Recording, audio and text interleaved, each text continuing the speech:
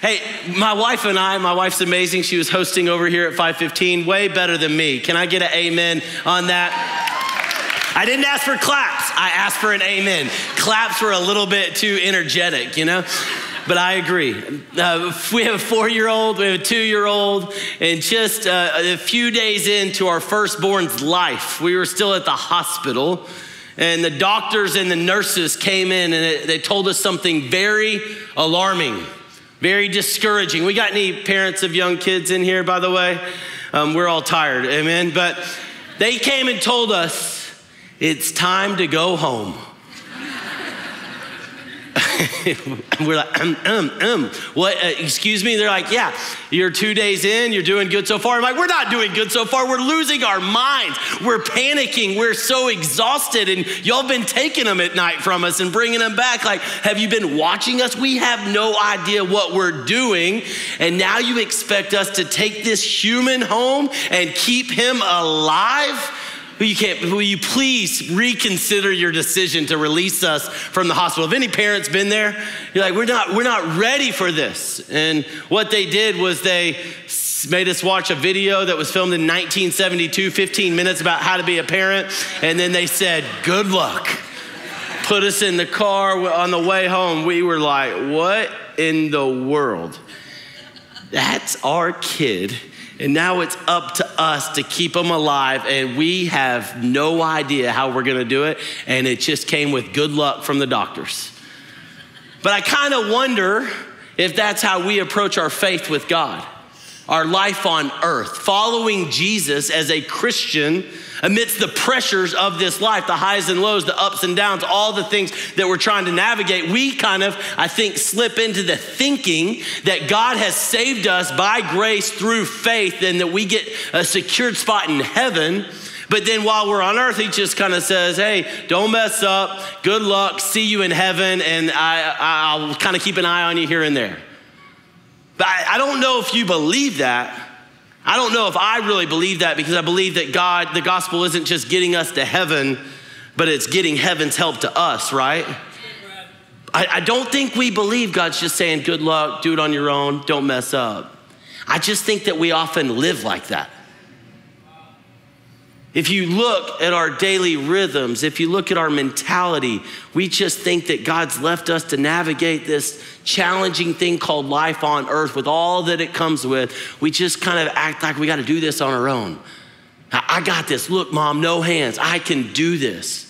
But that's not God's heart. That's not God's plan. That's not what he has sent Jesus from heaven to save us and give us new life in Christ. That's not his plan for us here on earth. And so if you got your scripture, let's go to 1 Peter chapter 5. Really excited about this. I'm gonna continue in the flow of Ben's talk from last week. If you missed it, check it out on the podcast. But Ben's talk was all about the anxieties and releasing anxieties in our life. It's really encouraging to help us that we see that God's not looking over, ignoring, making fun of, looking down on, or even condescending us for our anxieties and pressures, but he's actually inviting us to lay them at his feet. He wants to help. He wants to carry them for us. We're not meant to carry them on our own. That's what we see in 1 Peter chapter 5, verse 6. I'll start there. Humble yourselves, therefore, under God's mighty hand, that he may lift you up in due time. Cast all your anxiety on him because he cares for you. That's last week's talk. And it says, be self-controlled and alert. Your enemy, the devil, prowls around like a roaring lion, looking for someone to devour. Resist him, standing firm in the faith, because you know that your brothers throughout the world are undergoing the same kinds of sufferings. And the God of all grace, who called you to his eternal glory in Christ, after you have suffered a little while, he will himself restore you and make you strong, firm and steadfast. To him be the power forever and ever. Amen. So we talked about internal pressures last week, but today we're stepping in verse 8, and it says we're going to talk about the external pressures that are coming at you.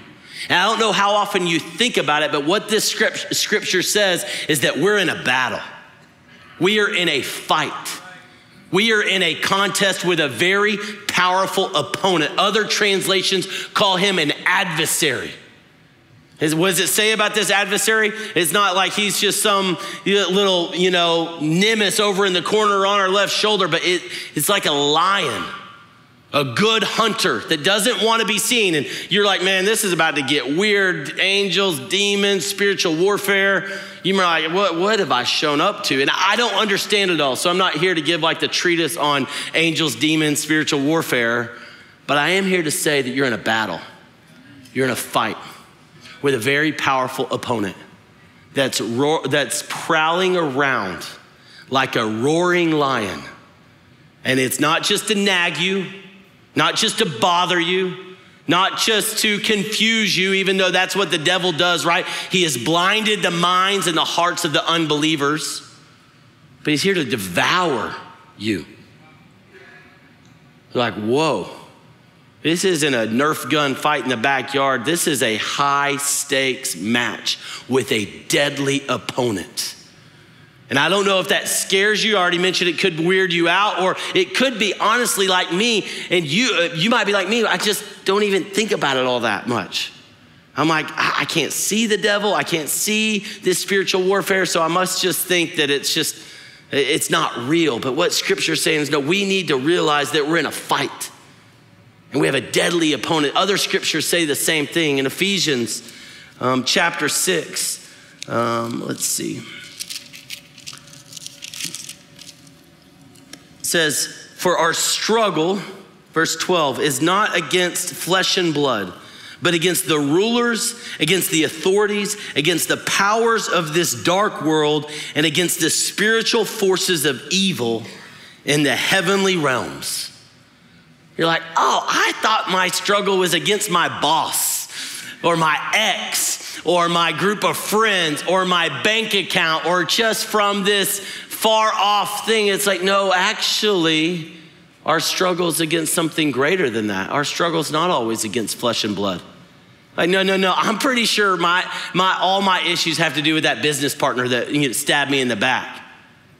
Has to do with that boyfriend that broke up with me. That's all my struggles. No, I'm not overlooking any wrongdoing someone's done. But all the wrongdoing in this earth is the result of sin and the work of the devil, right? And so I think we too oftentimes, yes, people harm us, people hurt us, people have bailed out on us, but we also have to be willing to recognize the power of sin and the power of evil that is at work in the world. And we can't just, we sometimes misidentify the issue, right? We have a struggle, we have a fight. Jesus said when he was on earth, I have come so you can have life to the full. Sounds awesome, doesn't it? Right before that, but he has come that the devil is here to steal, kill, and destroy. You're like, what? I thought it was all about going to heaven and having this best life on earth. Now you're telling me I'm in a battle?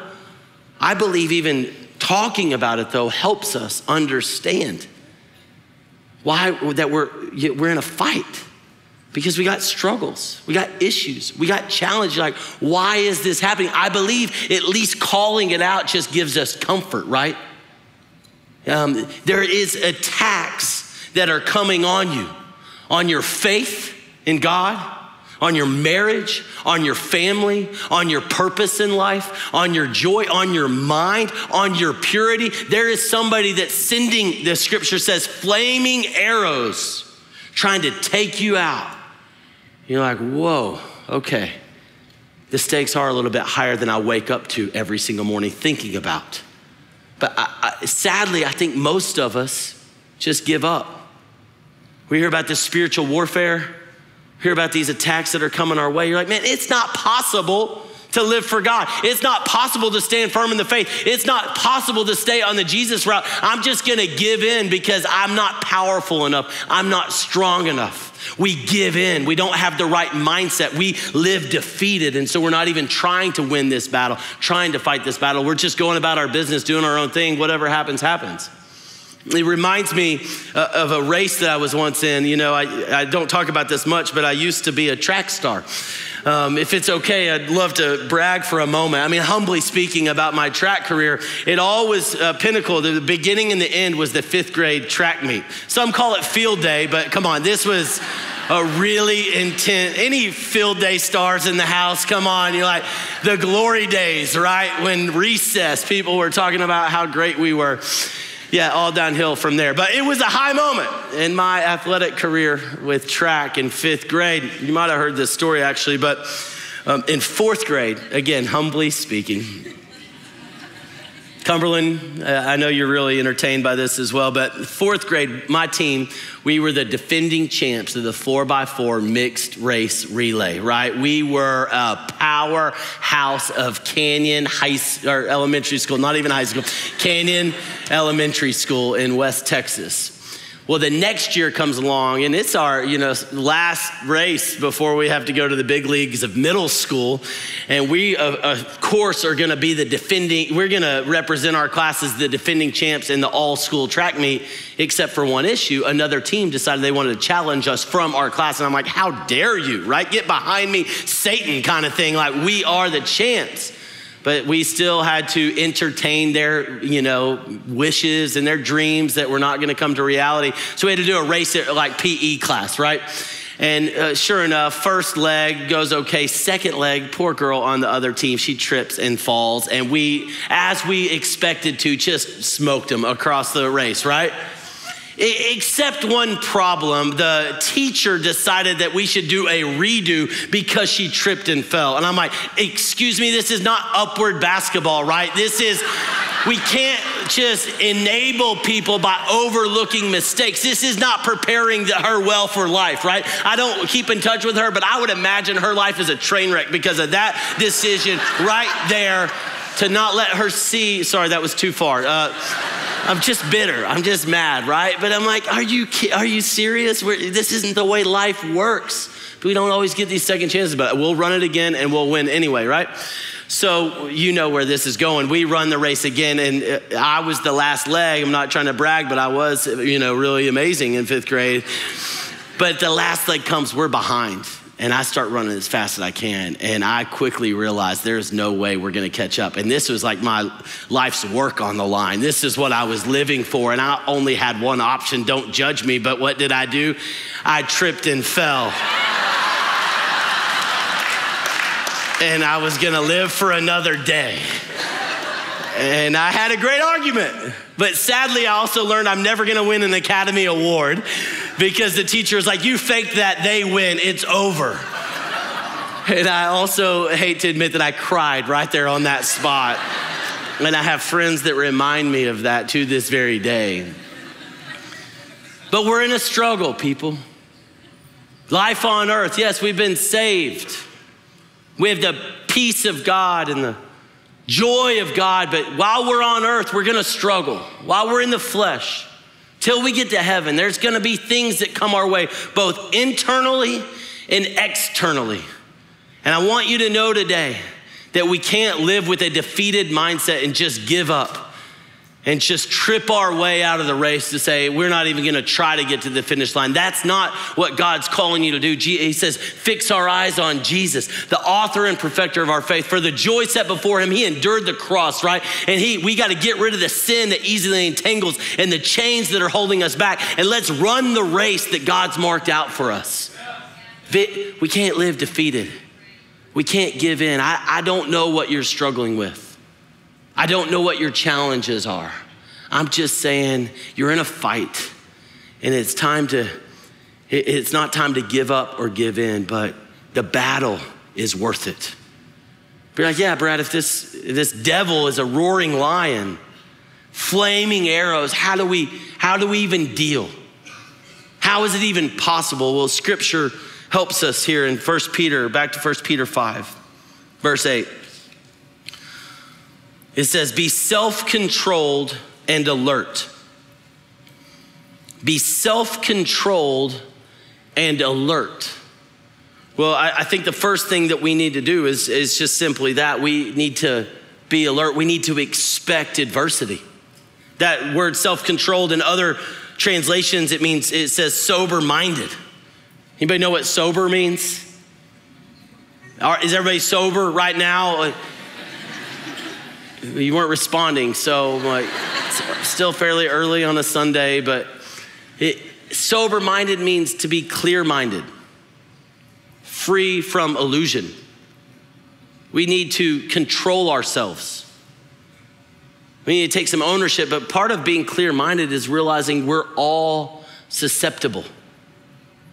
I think when we think that we've got it made, that we think we've shed something from the past, when we think that we can do it on our own, that we think that we've, had victory over certain areas of our life, we just walk around like, man, I got this, I'm good. And that's right when the enemy likes to attack. All of us, are in the flesh. All of us are gonna have challenges. We just need to be clear-minded, sober-minded to realize we're not that far, any of us, from derailing our lives, from making poor choices that could cost us and cost people around us in a really, really significant way. It says be self-controlled and be alert. We've already talked about that we're in a fight. We just need to be aware of it. So many of us, including me, we walk around sleepwalking to the fact that there's an enemy. And so we just need to be aware that we're in a fight, because when we know we're in a fight, I'm no boxing expert, by the way, but I have seen Creed 1 and Creed 2. So anybody with me? I know that if you're in a fight, then if you know you're in a fight, then you're gonna get ready to fight. That's part of being alert. Let me get my hands up. Let me cover my face. Let me be ready to go. Because when the shots are coming, I'm not surprised. They're not coming out of nowhere. I know I'm in a fight. You gotta be alert, right? Every morning. That's why prayer is really important. That's why acknowledging the battle that you're in will help you so much when you wake up, not just going through the motions, doing your own thing. You're like, no, there's something happening. There's a battle being waged. My heart is on the line. My faith is on the line. My family's on the line. My kids are on the line. My church is on the line. There is somebody coming at me wanting to destroy all of that. My standing at work is on the line. My purpose and God using me is on the line. We wake up, we think about that. We start praying differently. We start training differently. We start acting differently when we realize we're in the middle of a battle against forces in the heavenly realms. We're alert to we're in the fight, but we also have to be alert to the schemes, the specific schemes of the devil. The best teams, or even the best military conquest, right? They're always gonna study the opponent's tendencies, the opponent's plans. So much of coaching these days is watching films, not of your team, but of the other team, to try to find the weak spot, find the strategy, find the plan. And that's what the devil's done with you and with me. He's watched our film. He knows our moves. He knows our weak spots, our blind spots, our vulnerabilities. And you know where he's coming to attack? That spot. Keep pushing, keep pulling, keep pointing you in that direction. Whether it be it's jealousy that kind of has a hold on you. It's like those moments he's just gonna always try to get his voice a little bit louder. Oh, you should be jealous. They have way more than you. Their life's way better than yours. And all of a sudden jealousy takes over your life. Could be lust, and it's always trying to put you in the position where you're gonna look the wrong way or think the wrong way and make the wrong decisions. Could just be pride. It's trying to read you your mail. You're awesome. You've done this on your own. You've made it on your own. You don't need anybody's help. You are a self-made man or woman. You're not standing on anybody's shoulders. It's all about you. Because that's what the devil does, right? He promotes a me-centered mentality.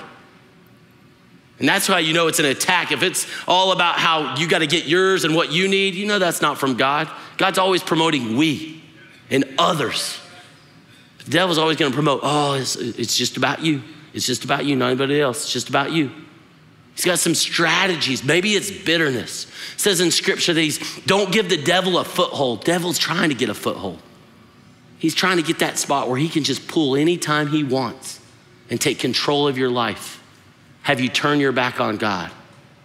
There's specific things that are controlling our lives. The devil knows them, but I think it even helps when we're alert to where he's gonna come after us.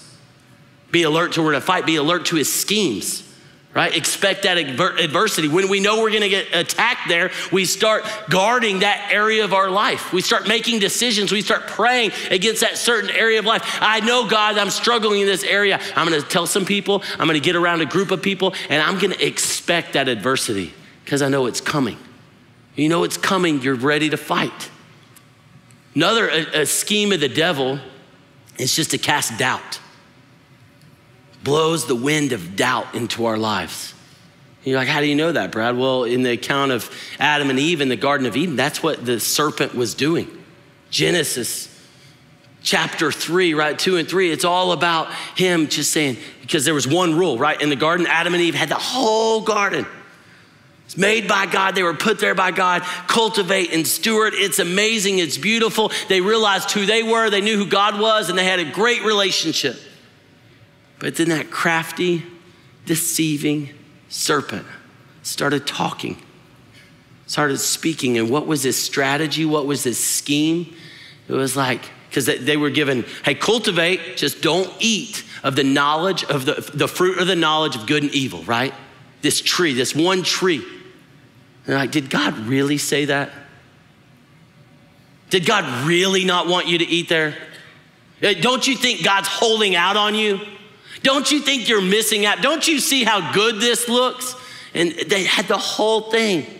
Just one testing of their faith, and the devil got in there casting doubt on God's presence, on God's goodness. He's doing the same thing for you. God doesn't love you. God doesn't have the best for you. Choosing God's gonna make you miss out. You're not gonna get that promotion. You're not gonna get that attention. You're not gonna get that success if you go God's way. You're not gonna get married if you do it God's way. You're not gonna have a great house and a great family, a great bank account. You're not gonna have fun if you don't do it God's way. That's all the voice of the enemy, the roaring lion. We have to be alert. And then I already mentioned it. He's always gonna try to carve some division between people. That's his scheme. Turn to me, I want you to see this. This has been really helpful for me. 2 Corinthians chapter 2. It's always a little bit intimidating to find a verse of scripture in front of a bunch of people as you're talking. I realized I was going there. I could have marked it, but now I found it. Here we go. Sorry, that's just me talking out loud. It's an issue. Paul's writing to the church in Corinth. And there's been some struggle based on a decision that somebody else made. But now it's created some controversy and some friction amongst Paul and this church. And so he says, I can't break the whole thing down, but if you forgive anyone, verse 10, I also forgive him. And what I have forgiven him, if there was anything to forgive, I have forgiven in the sight of Christ for your sake. In order, check this out, in order that Satan might not outwit us. For we are not unaware of his schemes. He's trying to outsmart you by coming in and using something that didn't happen to you, but to somebody else, and get differing opinions, different conflict, different point of views. It's like, okay, these are the Jesus people, but all of a sudden I've got in there is about who's right, who is wrong, who did what, who said what. And you're like, next thing you know, he's got a wedge of division. I mean, have you ever thought about that? A lot of the conflict in your life? I've been around a lot of conflict, and it breaks my heart, because if you would actually, including some of the stuff that I've caused and I've blown wind on, but if you look back to the very beginning, everybody was here. Everybody was good. And it wasn't this big giant decision, whether it be your family, your marriage, your organization, your friendship, right? It wasn't this big giant decision, but it was just slowly, small decisions that moved you further and further and further away. And now the person that you said the vows to is your worst enemy. And it's like, man, if we just would have paid attention to the schemes of the devil here. He's trying to get a wedge. He's trying to create division. And yeah, you can get further down here, and at some point you'll be like, hey, this the result of sin, evil. Let's try to get it back together and let's not give up hope. And I just think we just have to be aware of his schemes. He's trying to, in your marriage, in your family, in this church, he's trying to get a foothold where all of a sudden we're fighting each other. Man, the devil is like, the Christians, they're fighting again. This is right where I want them. You're like, are you kidding me? There's a much greater evil going on. We don't need to spend our time fighting with one another, but that's the scheme of the evil one. We've got these weaknesses and we need to be aware of them, right? Because he studied our film. Another athletic endeavor for me, or actually this isn't all that impressive, but I played tennis in high school. I'll just say I had a decent, pretty good serve, decent, pretty good forehand. I'm no Grant Partrick, who's over at Cumberland right now. He's amazing. I refuse to play him, but I had a terrible backhand. Terrible. It was embarrassing so much. If you played, so I'm hitting forehand this way, backhand this way, right? If you played me and it was coming towards my backhand over here, I would do like the biggest move over here. You know, I looked like it. I mean, I was so embarrassing playing tennis, but I'm like, I've got a weakness. And so I'm going to try to compensate and I'm going to hit my forehand, right? Well, any smart opponent in warm-ups is like, that guy's afraid to hit his backhand. What are they going to do? They're going to hit it at the backhand every single time. And I was insecure, I was nervous, I wasn't confident, but something did change. I started showing up to warm-ups not just thinking about my weakness, but I started thinking about their weakness and their vulnerabilities. And I want you to know that the devil has weaknesses. He has vulnerabilities. His power is limited. We just sang about it, right? Jesus is the one, come on, we can amen from here. Jesus is the one that makes darkness tremble, right? Jesus is the one that conquers death, sin, hell once for all. The devil knows his destiny, and that's to be a footstool for the name and the person of Jesus. Greater is he who is in us than he who is in the world. He's seen our film, but we've seen his film. So let's keep going. Back to 1 Peter chapter 5. It says we've got to expect adversity. Then it says in verse 9, resist him, standing firm in the faith, because you know your brothers throughout the world are undergoing the same kind of sufferings. We got to resist them. We want to experience victory. We have to resist him, firm in your faith. What's the last, if you were filling in some of the blanks there and continuing the sentence, it's firm in your faith in yourself, firm in your faith in willpower, firm in the faith of good choices. No, it's not firm in the faith of us. It's firm in the faith of God, right? Who he is and what he's done. And so, yes, there are things that you and I need to do to experience this victory. But more than anything, we need to declare, we need to believe, we need to cling to, we need to remind ourselves of Christ's ultimate victory. If we want to have victory on this earth, then we just need to keep reminding ourselves of Christ's ultimate victory. Cling to it, celebrate it, champion it. Well, you're like, man, why? Have you ever wondered why church is important? Like, is it just the thing that we do that we're in the South? I believe God's moving in your heart even when you walked into the parking lots or the parking deck or into the building, into the high school. You're like, man, I sense something. But what we're doing when we come together as these saints, right? It's so beautiful and powerful, is we're declaring Christ's victory to ourselves and to each other. Yes, God's honored when we bring him a song of praise. He loves it. But also it helps us because we're reminding ourselves we're in a battle, right? But the war has already been won. And we're gonna continue to struggle. But the help for our struggle is to remind ourselves of Christ's ultimate victory. You know, when Elisha, his servant, right, they were surrounded by enemies, right? And he prayed for his servant to be able to see. He said, open his eyes to see what Elisha, the great prophet, could see. He said, greater, right, is the more powerful are the forces with us than those that are against us. And there was the angel armies that were surrounding the armies.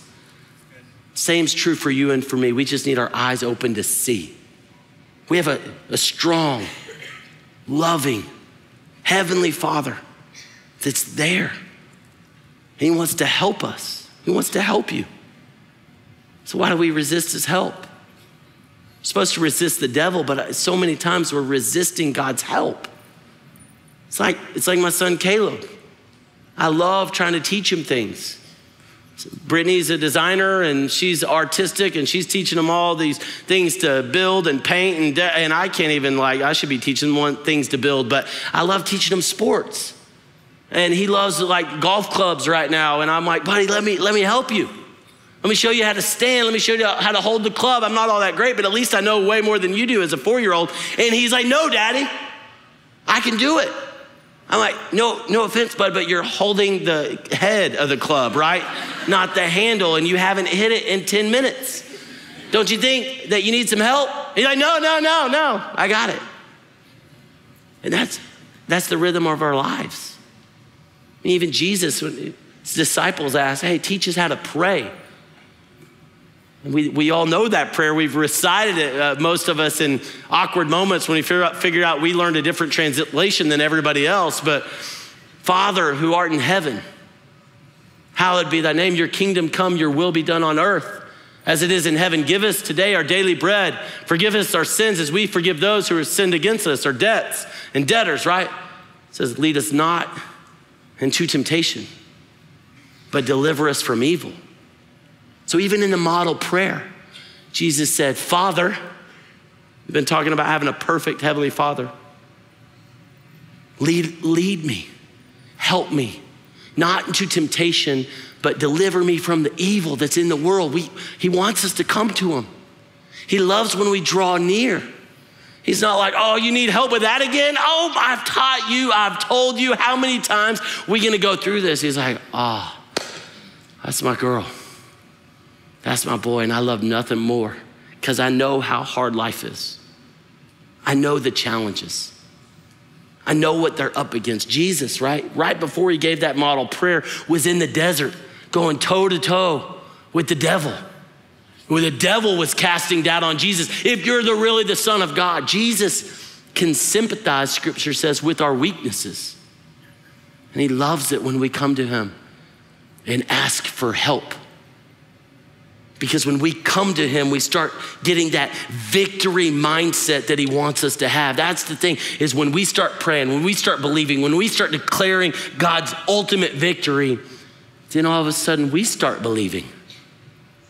And we don't give up. Like, I can win. I can overcome. I can break the mold. I can do things differently. I don't have to follow in the pattern of the world or the pattern of my family, or I don't have to be owned by these destructive thoughts and tendencies that are just waging war against my soul. I can have victory. Victory is possible. Freedom is possible. My heart breaks because in this room and in North Atlanta High School, there are countless numbers of us that are struggling with the same thing we've been struggling with for years, decades. And sure, some of them could be thorns in our flesh that reminds us of the grace of God in our lives. Paul had one of those. We're not really sure what it was. But I also know Paul was teaching that if we live by the Spirit, we should be putting to death the deeds of darkness. And so think, if you and I really believe, and again, we're all gonna struggle. If you don't struggle with anything, come up and teach next week. I extend the invitation on behalf of Louis. Just come and speak for the rest of the year, right? Or we'll just do a show of hands. Who's struggling with something right now? We're not gonna do, turn to your neighbor and say your deepest, darkest sin, but come on, I'll just say for myself. I know, as a pastor, don't be discouraged, but I know my battle with sin's not gonna be over until I get to heaven. But that doesn't mean I just give up and believe that victory is not possible. Victory is possible. Freedom is possible. Shame-free is possible. Guilt gone is possible because Jesus has won the ultimate victory. We got any dog fans in the house? Any dog fans at Cumberland? Lots of Aggies over there, I believe, in Jesus' name. Well, on September the 7th, just a few months from now, the great and mighty Murray State Racers are gonna walk in. Did somebody clap for Murray State? Did anybody know that you were playing Murray State? They're gonna walk into Sanford Stadium. They're gonna get off the bus, and their coach, I don't know him, but bless his heart, his name's Mitch Stewart. And he is gonna give a speech to his team. And he is gonna do his very best with all of his heart to convince those racers that they have a chance. I'm not even a dog fan, I would love the Murray State Racers to win. Maybe this is a prophetic moment, but we got one yes, we got one amen, we got one let him use you right here down front. So he's gonna do his best to try to convince his team that they have what it takes to beat the Mighty Dogs at home when no one even knows their mascot's name, or if they have a football team, they just know we know that they got somebody drafted or gonna get drafted in the first round of the NBA draft, right? They have no shot. It's all gonna be hype.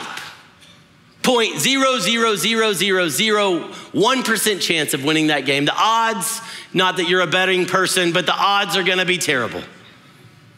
But that's not the case with you, with me. We have been given everything we need for a life of godliness, right? God has made it possible by a Father in heaven, the Holy Spirit living in us, the example of Jesus, that we can walk in victory and freedom. And we need to start believing it by having that mindset.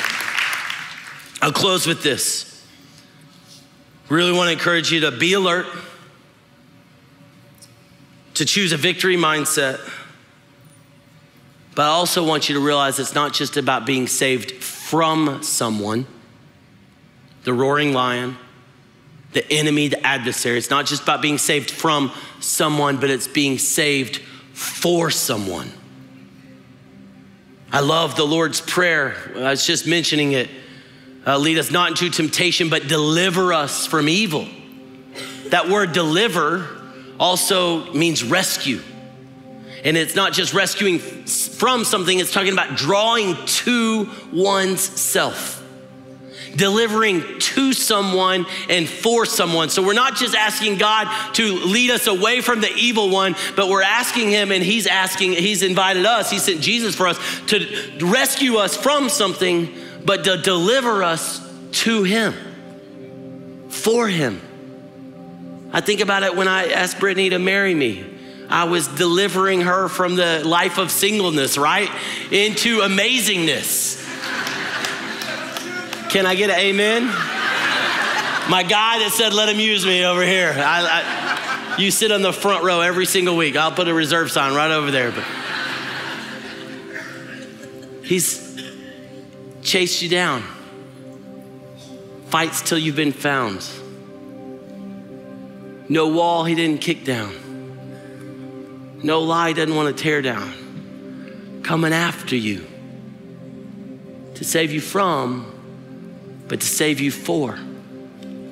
Because God's plans, despite the lies of the enemy, are for your good, are for your best, are for what will satisfy you, give you the most joy, purpose, fulfillment.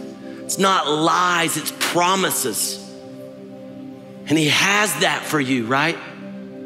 It's what even 1 Peter was saying towards the end of that. It says, and the God of all grace, who called you to his eternal glory in Christ, after you have suffered a little while, he will himself restore you and make you strong, firm and steadfast. To him be the power, or to him be the glory forever and ever, amen. And so that's what God's doing.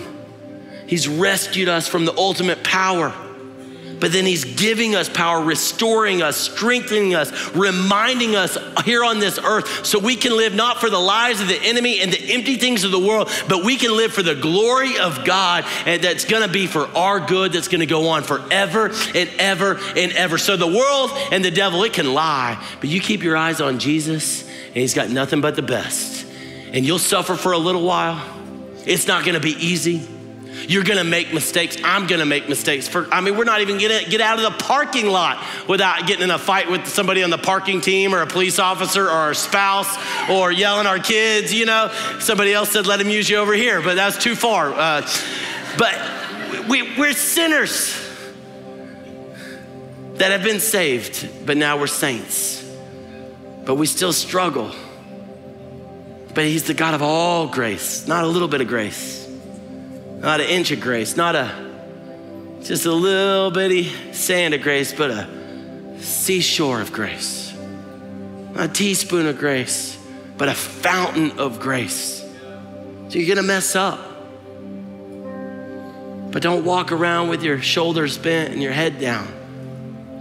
Walk around with your shoulders up, your head up, because God forgives you. God loves you. God wants to use you. He wants to help you. He wants to strengthen you because he knows as our lives are changed and we get freed from the sin and the bondage and the things that are less and the things that are temporary, so we get freed from that by his power, then he gets glory because of what he's done in our life. And his reputation increases and he starts using us. And that's for me. It's not so much about thinking what I'm struggling with, it's starting to think more about what I'm struggling for. Did you wake up this morning thinking about what you're struggling for? I believe the more we struggle for something, the less we'll struggle with things because we don't have time to waste. We can't get distracted. We're on a mission and we got somewhere to go. So we need to remind ourselves what we're struggling for today. I'm struggling for my kids. I'm struggling for my wife, for my husband. I'm struggling for my friends at work that don't know Jesus. I'm struggling for my parents. I'm struggling in prayer for believing God's gonna change the people around me and he's gonna change me inside. That's what we gotta struggle for, something. The devil's happy if you just spend all your time wallowing in your issues and your temptations, and he keeps you distracted from the mission. That's Peter, right? Peter, the great apostle, the great church builder. I feel bad for him. He's done so much. We're even talking about him 2,000 years later, and he's been the rock that's helped build the church, right? But we all remember him for denying Jesus 3 times. But you look at that story, he had told Jesus, I'm your guy. You can count on me. I don't know about all these other jokers. I am your guy. That's willpower. That's pride. And what did Jesus say to him? He said right after Peter said that, or no, right before it, he said, Simon, Simon, Satan has asked or has demanded to sift you like wheat. But I have prayed for you, Simon Peter, that your faith may not fail. And when you have turned back, strengthen your brothers. It's beautiful. He knew Peter was gonna let him down. He knew Peter was gonna deny him. He knew his closest friend and one of the guys he had invested the most in was not gonna be able to withstand the pressure. Even before that, in the Garden of Gethsemane, it says, watch and pray that you won't fall into temptation, or it was also right before. It said the spirit is willing, but the flesh is weak. He knew, and he knows. He knows your spirit's willing. He knows my spirit's willing. But he knows the flesh is weak. And so we're praying that our faith wouldn't fail. But Jesus is praying that your faith wouldn't fail. That you would remember who he is. That you would remember where he is. And that you would remember, and I would remember what he has done. And when we do mess up, just like Peter, he said, and after you turn, after you come back, after I send the angel to the tomb, then the girls are gonna show up, and after the angel tells those girls, go tell the disciples and make sure you tell Peter. You ever thought about that? He's one of the disciples. Why did he call him out? It's because he had just the last moment he had with Jesus, with Peter, was Peter turning his back on Jesus, and that's what Peter's memory was. Go tell Peter, because I told him that I see his future. I told him that I was gonna see the denying, but I also told him I was gonna see him be the great builder of the church. So you go tell him I'm alive. You go tell him that sin's been dealt with, that hell's been dealt with, that death has been dealt with, because I gotta use Peter. I got plans for Peter. God sees your mistakes. He sees your weak spots. He sees the moments you're gonna turn your back on him. But he sees your future. And just like he told Peter, he wants to tell you, after you've turned, strengthen people, help people, strengthen your brothers, strengthen your sisters. Put your hand around somebody that's going through something. Maybe it's something you've been through. Don't make fun of, don't belittle, don't condescend, but you just say, man, you got this. You can do this. I've been there and I made it through, so can you. I'm praying for you. I'm here for you. I might not know what to say, but let me know if you need anything, because you can count on me. It's time for you and me to continue to be on mission to strengthen our brothers and sisters. And we can do it when we have that victory mindset.